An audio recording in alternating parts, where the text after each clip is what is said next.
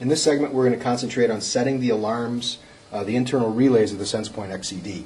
The instrument actually has 3 different alarms, 3 relays that can be mapped, and in this segment we're going to concentrate on setting the values, setting the personality of those relays, and even some of the conditions like on or off delays.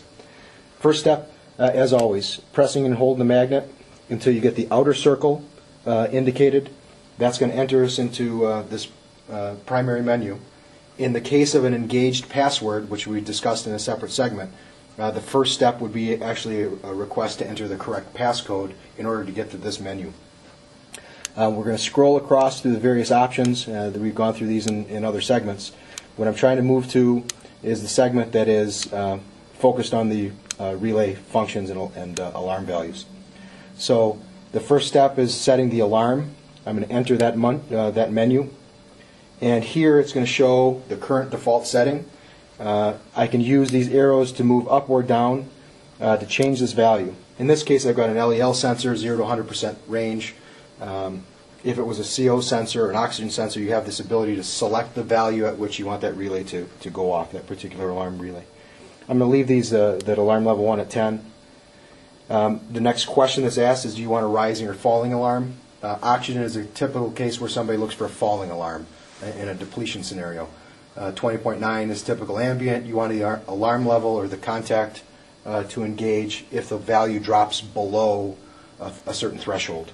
In the case of LEL, typically we're looking for a relay to engage on the rise. So we're going from typical 0 up above 10%. This relay would then engage.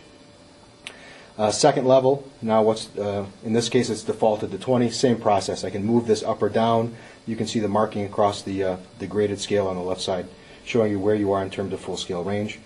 We're going to leave that where it is. So same question asked about, do I want a rising or falling relay? So I've set the values in that first section. I've set the concentrations that I want these relays to go off at and whether we want a rising or falling alarm. My next is going to be setting the relay functions. So relay 1 is associated right now with alarm level 1. We're mapping certain conditions to one of the 3 relays that are engaged in the back. In each one of these options, what we have is the opportunity to make each relay associated with either alarm 1, alarm 2, inhibit, which would be an indication of maintenance activity. In this case, for instance, we're in a menu, we're driving a menu, doing maintenance functions. We could make a relay 1 in this case engage because we're in the menu or we're doing a calibration. People sometimes will pull that as a contact closure into a control system so that you know that you're in maintenance. Or we can map it as a fault. So there's something wrong with the sensor. The sensor's failed, something's missing, somebody drove over it, whatever the case, it's not doing its intended job, and so we can give you a contact closure or a relay that tells you that that's the case. In this case, we're going to leave this associated with alarm 1. De-energized, it's whether or not the coil is actually moved based on energy or not. So in this case, a de-energized relay with no power going to the coil, it's in a particular state. When the relay is engaged, you power the coil, you change the state, and you've got the option of making a selection of either an energized or de-energized relay. The other options are typically across for relay 2. And in the case of a fault relay, classically you'll see a fault relay shows up as a energized relay. So relay 3 in this case is associated with a fault. In this case, I'm going to leave it as an energized relay. The idea here is that the power on the device is holding that coil in its position. So if we lost power or something took place, that relay is going to change state. It's going to go to a different state on a power loss or any type of fault condition. So it gives you a good indication or a good fail-safe. The last step that we're going to put on is the operations of the relay. This is a unique option, and it gives you a lot of flexibility. It's the idea of an on and off delay.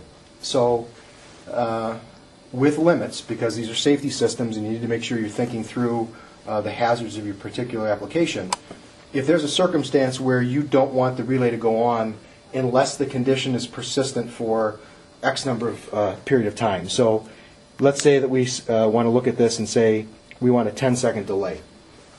An application could be for oxygen monitoring, nitrogen for instance. We've got some customers where normal operation is opening up a nitrogen freezer.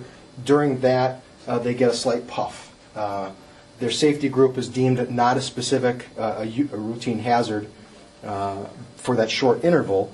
So what they want is the ability to not force an alarm, not cause a major alarm condition for a short duration puff.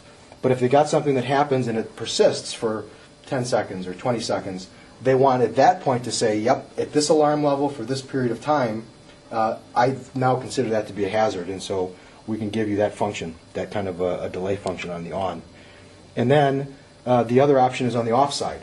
So in some cases, people will take the contact closures and use that to drive a fan, for instance, to exhaust the space.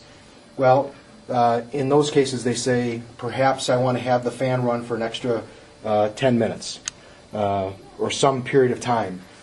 You can scroll this through, and now you've got this ability to have the relay stay engaged, even though the alarm condition has been relieved, but you still run that relay for some period of time. And again, the classic application would be somebody running a fan to continue to exhaust the space.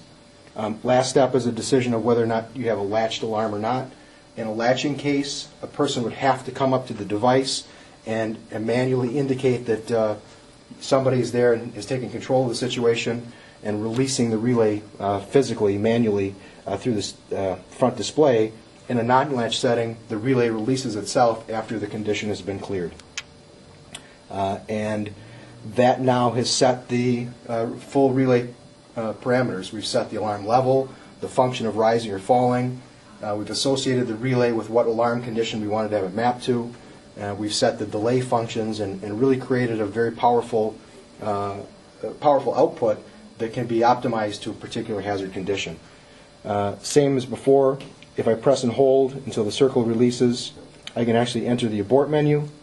I arrow over, and now I can leave that whole routine and go back to active reading with my alarm level set as programmed.